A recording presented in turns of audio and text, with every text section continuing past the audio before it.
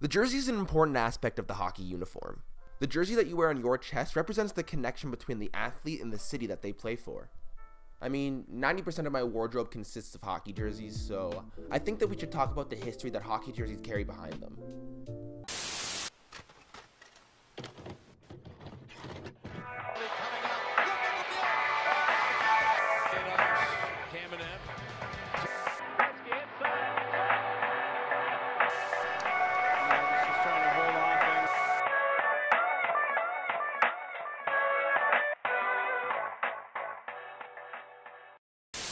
The term hockey sweater is derived from the fact that most players were wearing a simple sweater to games.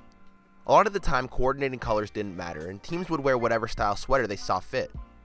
There is some debate as to which league first started using numbers on their jersey, the PCHA or the NHL's predecessor, the NHA. The NHA required players to have a number on their arm to help represent each player. The PCHA would put numbers on players' backs to help sell their programs at the beginning of each game, allowing fans to tell which player are which number. Most early jerseys had patterns to them, whether it be a barber pole stripe or solid colors. For the most part, the league didn't mandate what kind of jerseys the team was supposed to wear, which in a lot of cases caused confusion. As hockey games were put on television, the way jerseys looked changed for the better. In the 1950s, the NHL made contrasting jersey colors mandatory, resulting in home teams wearing bright colors and the away team wearing dark colors. For the longest time, jerseys remained pretty basic. From 1942 to 1967, jerseys were either red, blue, black, gold, or white. Again, at this point they were all wearing stylized sweaters, but in the 1960s came the NHL expansion, and along with that came more additions to the jersey color rainbow. With the addition of 6 new teams, jerseys took on a new look. The Los Angeles Kings wore purple, the Philadelphia Flyers brought back orange, and the California Golden Steels plus the Minnesota North Stars took to the ice wearing green. This time also brought on more synthetic materials to jerseys like polyester, but still had some older aspects like a more lightweight cotton. The 70s brought in jerseys with more flair and designed to represent each team more. The Washington Capitals added stars to their jerseys to represent the American feel the team has, while the Canucks spent $100,000 to marketing firm Bale, Boyd, and Turner to redesign their jerseys. They came up with the V design, which represents the word victory, not Vancouver. The 70s also had players putting their names on their backs to help determine which player is which. Until 1977, home teams could wear their names at their own liking. Starting with the 1977-78 season, names would be mandatory on all jerseys. Starting in 1995, some teams began to design a third jersey or alternate jersey, which would allow them to experiment with a new design or throw back to a vintage sweater.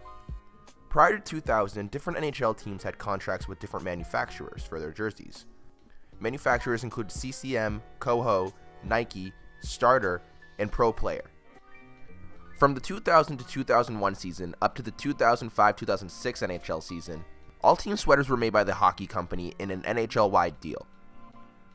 Following Reebok's purchase of the hockey company, all official NHL team sweaters were switched to the Reebok design. The NHL would commission Reebok to create a lighter, more breathable jersey design.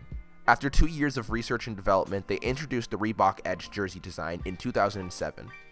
It was intended to make players more maneuverable on the ice. The Edge uniform system lasted 10 seasons until Adidas took over the manufacturing of NHL jerseys and introduced the Adizero uniform system. Adidas kept the basic silhouette intact and introduced a few changes to the jersey construction.